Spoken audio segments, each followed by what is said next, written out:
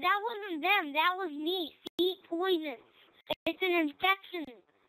He gives me the mod menu, and then I can help.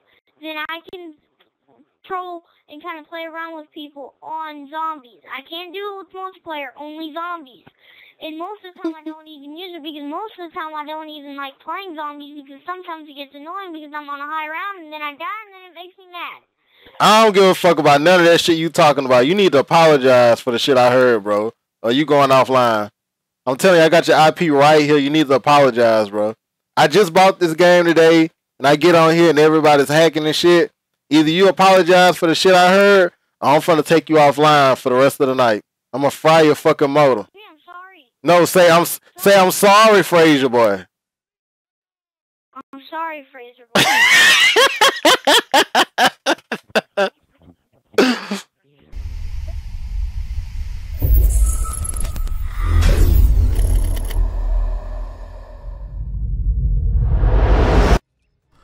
What is up, nerds? This is Fraser boy. If you're new to my channel, welcome to my channel. If you're a subscriber, welcome back. You already know how I get down, man. I kill nerds and I talk shit. I'm playing some Call of Duty World at War today.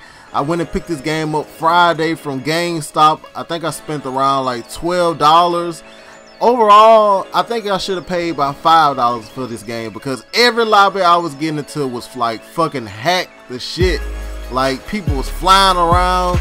People was doing the jetpack boost shit. If you want to play Advanced Warfare, go play this game because people can actually like jetpack boost from side to side. It was crazy, man. I don't understand why people hack this game and play it the way they play it. It's fucking ridiculous, dude. But I finally got into an okay lobby and I said, let me get some gameplay since ain't nobody in here bullshitting. But the clip you seen before that was me talking shit to hackers in every lobby. Every lobby I got in, I started running my fucking mouth if I heard them talking about hacking or trying to get a hack lobby going or some shit like that. And basically, what it is a whole bunch of little fucking kids. A whole bunch of little fucking squeakers are hacking this game.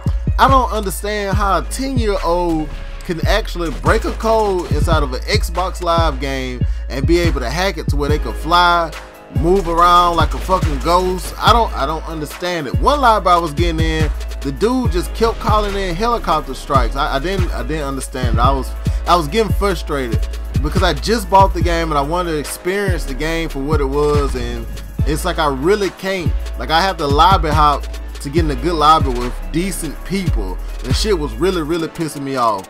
But I really do like this game, man. It kind of took me back to the old PlayStation 2 days when I first started playing Call of Duty and Medal of Honor and shit like that. This really did make me feel like I was in a World at War type game. It really did make me feel like I was in the army or some shit, like some throwback shit. So I had a lot of fun playing this game.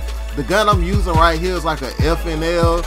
It's like a burst fire, so all the gun kills you see is me with that trigger finger. So I was on real deal tryhard mode this night, and I was going ham. And I think you actually get the dogs on this game with 7 kills. Imagine if you can get the dogs with 7 kills on Black Ops 2. Like people would be raging hard as fuck. The dogs in this game is not that OP though, like in Black Ops 2. The dogs in this game is like, they kind of like mediocre or some shit like that. Like you can stab them and they die. You put like a couple of shots in them and they die. Imagine if you could stab Riley on Ghost and he died. That would save a lot of people a lot of headache and pain, because on Ghost you could put down there 2 clips inside Riley and he's still gonna be charging your ass. But when I was playing this game, something hit me and had me thinking. This was my first time ever playing World at War online. I played Call of Duty 1, I played Call of Duty 2 story mode, but when I sit back and look at this game, this is a real deal first person military shooter. And when I look at the new Call of Duty that's about to get ready to come out, I can see why those real deal diehard fans who have been playing for the last 10 years could be mad. Look at this game and look at the new Call of Duty that's coming out. Call of Duty has gone a long way from where it originally started from. And I try to compare that to Gears of War because I'm a real deal Gears of War fan. If the new Gears of War had like jetpacks in it, I would be mad too. like it just kind of hit me, man. I can see why those people are upset about the way that Call of Duty is going. The people who have been playing since day one. Let me know in the comment section below what you think about that, on how Call of Duty used to be a real world at war type game, like a real military game, to all this advanced shit. I really don't give a fuck. I just want a fun game. But I hope you guys enjoyed the video. Leave a like, leave a comment, and until next time, keep it gaming. I'm out. Deuce.